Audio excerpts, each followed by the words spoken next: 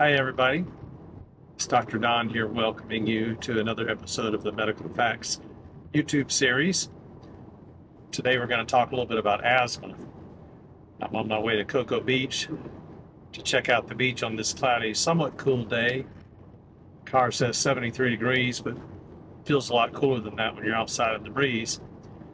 In any case, we'll talk about asthma because cold air does seem to be one of the things that aggravates asthma control. Basically, if you take a normal person and you inhale something noxious like fumes from Clorox or ammonia, if the dose is high enough, it will create inflammation in your airways, even in a normal person. If you were to look at the airways, such as with a bronchoscope, you might see some redness and swelling and excessive mucus production. If you're the patient experiencing this, you would feel congestion and cough. This inflammation, like the chemicals in your blood and in your airways, that creates more inflammation and then bronchoconstriction. The airways are narrowed from the edema as well as from the bronchoconstriction, and this creates wheezing, which is a sound of air passing through an area of turbulent airflow due to narrowing of the airways. In asthma, we usually talk about wheezing as being polyphonic wheezing because it's not just one airway blowing the trumpet. It's lots of airways, all with different tunes depending on the amount of airflow and the diameter of the airways. This inflammatory process, once started, may even last a few days. That would be somebody that does not have asthma, but who had inhaled, for example, chlorine fumes. If you look at someone with asthma, inhaling cold air or doing exercise or inhaling a little bit of smoke or having an allergic reaction to something might cause all those same reactions. So in asthma, the airways are hyper-responsive or overreactive, or sometimes people refer to it as reactive airway disease. These people have a hair trigger towards inflammation, and depending on the severity, they could have normal lung function one day and very severely reduced lung function another day. With asthma, this increased airway resistance tends to cause trouble breathing out, and when this happens chronically, it actually leads to overinflation of the lungs and inability to exercise because you can't really breathe rapidly if it takes a long time to push the air through the narrowed airways. We typically use bronchodilators to treat this, which would be medicines such as albuterol, and the albuterol works on the smooth muscles around these airways to cause relaxation and can open up the airways to a point. This can restore airflow and reduce wheezing and reduce the symptoms. But albuterol, as a bronchodilator, does not do anything about the inflammatory process. The inflammatory process, if severe enough, generally has to be treated with steroids. It can be done with pills, which you could take for a few days perhaps if you're in the midst of a flare-up.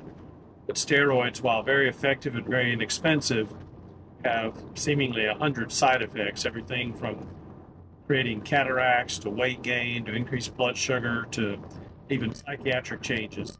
So systemically administer steroids by pills or vein or injection is not a good long-term solution for asthma. People with more than trivial asthma typically require an inhaled corticosteroid, and there are many of these on the market, including Arnuvity, Flofent, Qvar, various other agents, Pulmicort by nebulizer, Advair, Brio, Trelegy. All these include an inhaled steroid, sometimes in combination with bronchodilators. These maintenance medications usually have to be taken every day, sometimes twice a day, maybe forever, though there are patients that only really are bothered with asthma during certain seasons, particularly when allergy is part of the deal. But these inhalers have to be taken regularly, even on the good days, to maintain good asthma control. The third category of medications that we've been using in recent years is certain types of asthma, whether it's allergic asthma or something known as eosinophilic asthma, may respond to genetically engineered or biological medications, which are typically delivered by injection once or twice a month. These medicines are usually called for in people that have poor control of their asthma and asthma symptoms in spite of the regular use relatively high doses of inhaled corticosteroids. These medicines are all expensive, and we typically do blood testing and allergy testing to try to characterize exactly what type of asthma a patient suffers from so that we can tailor the use of the biologics to their particular type of asthma. These medicines can help a lot or not help at all, depending on whether the patient has a mixed type of asthma or not. For example, there's a medication called omalizumab. It is an anti-IgE antibody genetically engineered to deactivate your immunoglobulin E, which is responsible for presenting allergens, the things you're allergic to the cells that release histamine, leading to bronchospasm. If your asthma is 100% of an allergic basis, these injections basically eliminate your ability to respond in an allergic way to any stimulus. Therefore, it can make a huge difference in your asthma. But if allergy only makes up 25% of your asthma, the results are going to be much less impressive. In any case, what is good asthma control? Good asthma control means you don't need your rescue inhaler more than a few doses a week. If you're needing it more than a few doses a week, or you're being woken up with nighttime symptoms, or your asthma is interfering with living your life in the way you want to live it, that asthma should be considered uncontrolled. And this is when you should consider seeing a specialist, such as a pulmonologist, such as myself, or sometimes allergists. What about the difference between seeing an allergist and a pulmonologist? Well, the allergist typically is a primarily outpatient doctor who will deal with things like immunotherapy and also the inhalers. Many can do pulmonary function testing, but not all. They are not generally the ones that will take care of you if you get sick and admitted to the hospital. That will generally fall to the pulmonary doctors. So the pulmonary doctor will manage the outpatient asthma as well as the inpatient, but without such emphasis on immunotherapy. If someone is allergic to a lot of things, medications like the omalizumab may be better because it'll treat all the allergies with one injection.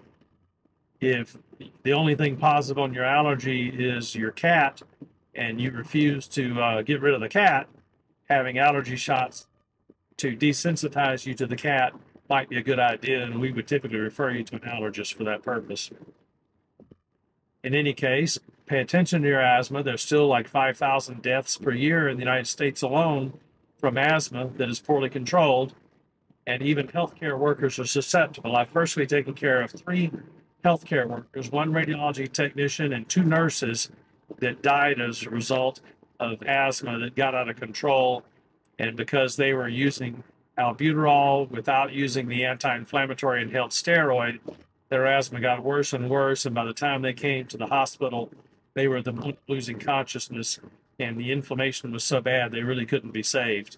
Steroids take a few days to work, so you can't really wait till your airways are 100% closed to start the treatment.